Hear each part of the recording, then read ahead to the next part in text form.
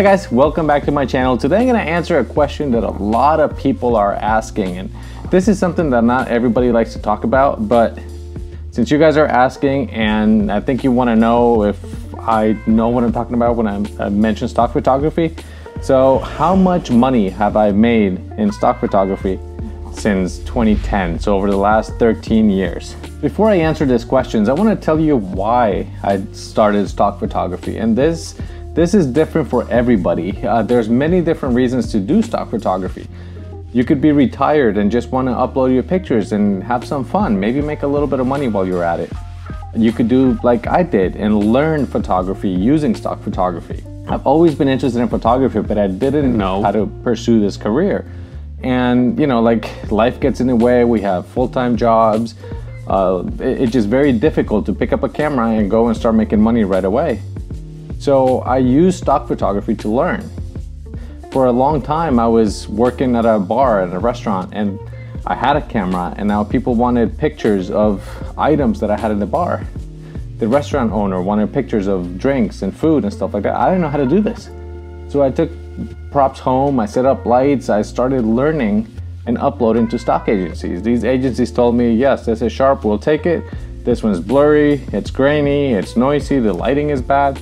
So I corrected that. I used stock photography to learn. A few years later, I had 3,000 cocktail drinks, and I've made $50,000 from just drinks. So that gave me street cred, and that gave me confidence. Now I could approach different restaurants. I know I've sold $50,000 worth, or I've made $50,000 worth of drink photography and food photography.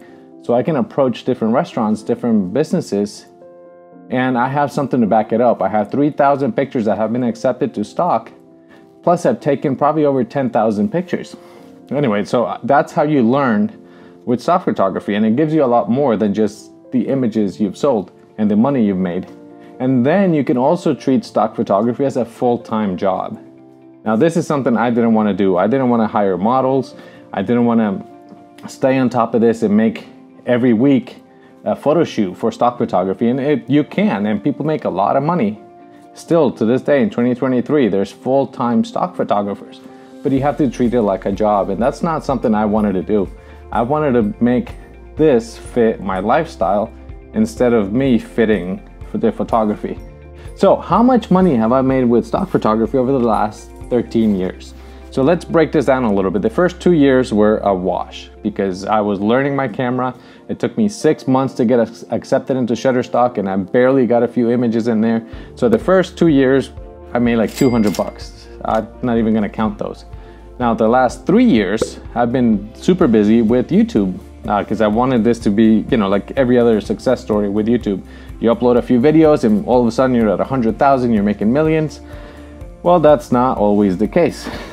So in my experience, this is how much money I made over the last 28 days with YouTube. Yeah, it's not a typo. That's exactly how much money I made. And that's one of my best months. So if I go back to the last 90 days, this is how much money I made from YouTube. So if you can see, it's very steady. It's not climbing, it's not.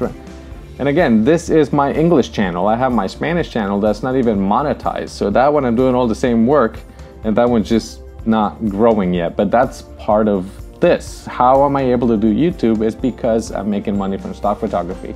So now the first 2 years were a wash. The last 3 years have been YouTube. So that leaves an 8-year window.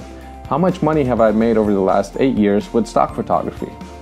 And on average, total I made $160,000. So let's do the math. That's $160,000 divided by 8 years. That's almost $20,000 a year. So, you know, it's not a lot. It's not, you know, for something that's not my full-time job, I will take a $16,000 a year raise or a $20,000 a year raise. That's quite a bit of money. But again, remember, this is not my full-time job. I didn't want to do stock photography full-time because I enjoy it. When you like something, you treat it as a job, you're going to get burnt out, and then you're not going to want to do it anymore. And that's not what I wanted to happen. I wanted this to be a long-term residual income, passive income, where I don't have to worry about it. Whenever I have time, I upload, And if I want to learn a new technique in photography, I can do this until my pictures get better and better. I can practice, and I can diversify not only my life, but my portfolio and different revenue streams. That's one of the best things about stock photography. It's consistent, and it is just another revenue stream.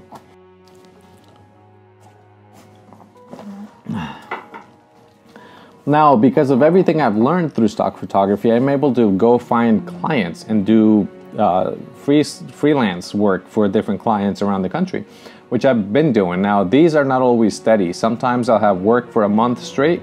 Other times I don't have work for 2 months. But stock photography is always there as a backup.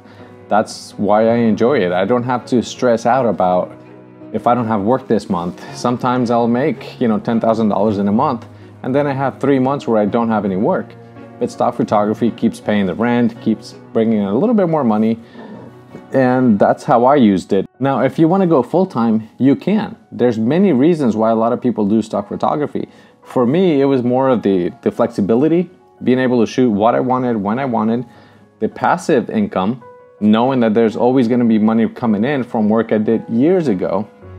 And then there's also the variety. I get to photograph any subject I like, get better at it, and now be able to approach new clients and knowing that I've learned new techniques, that I've mastered new techniques, and just become a better photographer because of the practice and the feedback I get from the reviewers. When they tell you your image is grainy, or the highlights are overexposed, or there's issues with your lens, then you get to learn. You get to examine the photo and see what they're talking about.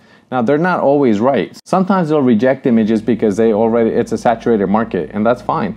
But at least take the advice, look at your images, and see if they are good or not. That's how you learn. You just take feedback, research, and practice. So a lot of people have been asking me why I don't shoot like models, why I don't do lifestyle photo shoots, and I don't do all this like a lot of other stock photographers are pushing. And like I said before, the reason is because this is not my full-time job. This is how I learned photography. Yes, there's a lot more money when you do lifestyle photo shoots. Right now, we're looking for variety in people, different colors, mixing different people, and that's what's selling a lot. A lot of people coexisting, having fun, parties, all these things, that's what's selling.